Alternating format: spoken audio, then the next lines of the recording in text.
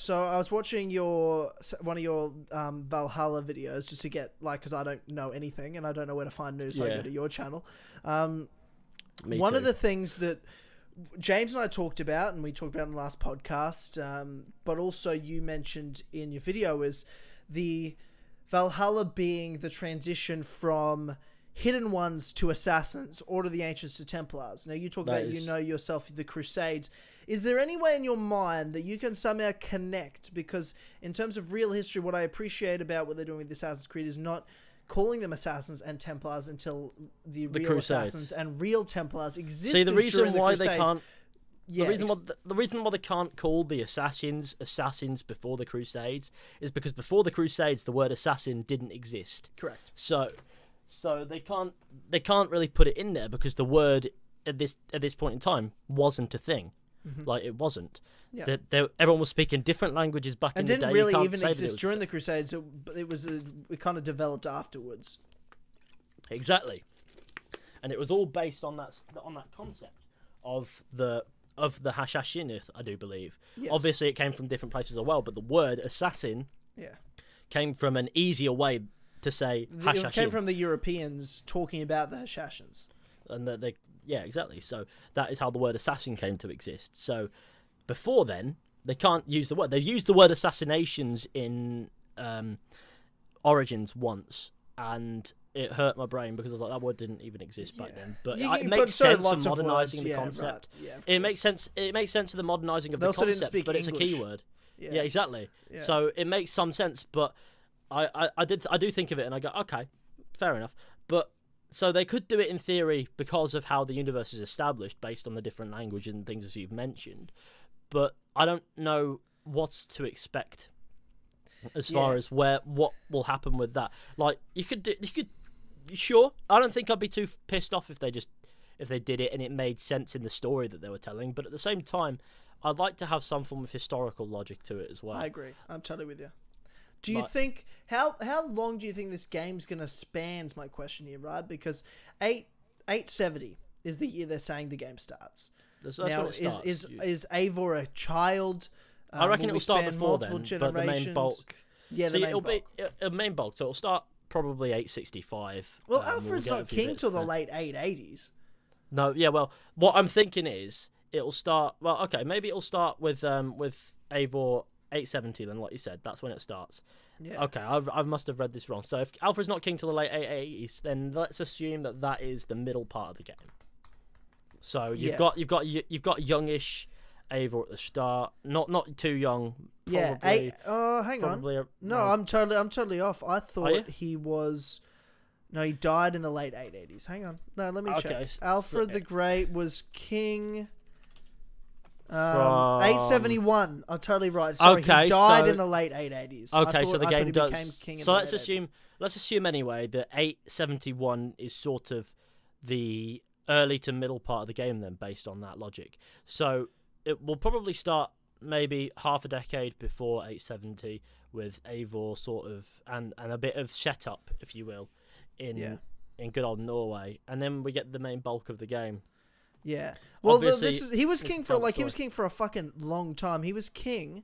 Oh, this is why I got it wrong. I remember because I was reading. I'm like, I swear to God. So he was king of Wessex from 871 to 886.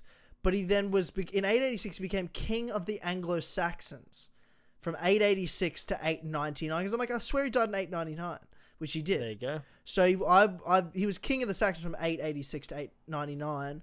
That's what I thought his reign was, but I misjudged. He was also like he was called King of Wessex and then King of Saxon. So they call it two completely different reigns, even though technically he was one reign as king from 871 to 899, which is almost 30 years as king, which in those days was an enormous reign, and he achieved an enormous amount during that reign. Yeah, huge amounts.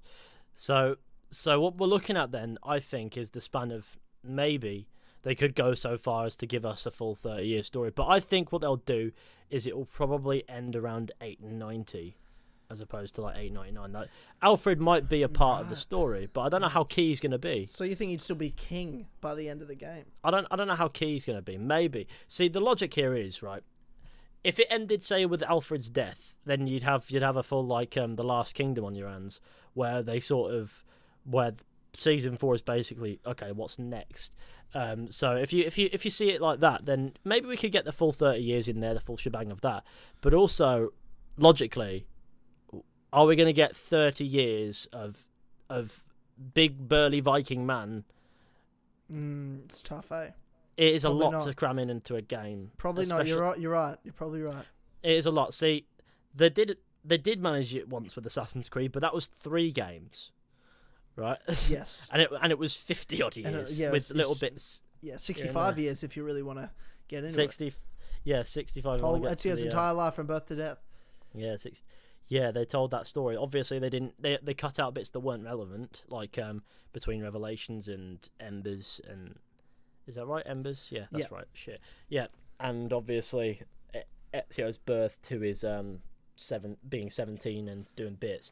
You know, those are bits that we don't necessarily need to see. They could do it like that, where time passes, but also that you have to consider the limitations of the health of, say, some of these characters. Like, is that plausible? Maybe, maybe not. I mean, I'm curious as to what they do with it as far as the time period is concerned. But I reckon there'll be a huge focus on Alfred the Great as a character more so than a villain. Especially, it'll start off as seemingly as an antagonist, and then he'll develop more into a character that you eventually come. I think you'll eventually come to not be enemies, if you will, and then it'll develop beyond that into something beyond, if you get me.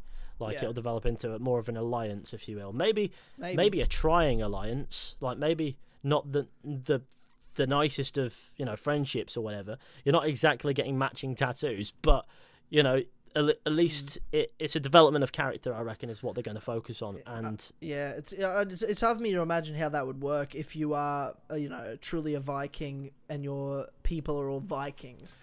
You see, that's there were lots of Danes that lived in Alfred's Wessex, but they became Christian, right? So they were Christian Danes. You see, that's the thing about what we know about the settlement and about Eivor and his people is they're not like, I don't know, they're not overly violent, if you will.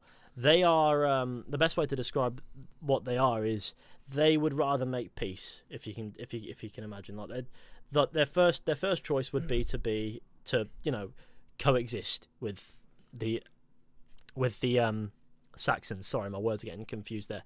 So I think Ubisoft will do what they always do, which is take a little bit of creative freedom, and they'll bridge it that way. Now, I don't know how it's going to work. I'm not too well versed in the setting. Like I said, most of my knowledge comes from watching The Last Kingdom, and I haven't really got into Vikings. I don't know too much about that show. But question for you: where do you think the settlement's going to be based?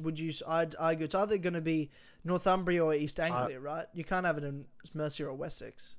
I reckon it'll be. Oh god, that's a good point. Northumbria would be my best guess. Yeah. Based on where Norway is, they'll settle pretty quickly after they touch land, I'd imagine. Yeah. So it's there or East Anglia for sure. It'll be Northumbria, I think. Maybe there's not a lot of snow. The reason I think there's not a lot of snow or anything in any of the pictures, it seems like quite a nice looking place, the settlement. Which, I mean, there's parts of Northumbria that are nice and stuff, but I'd say East Anglia is a more likely.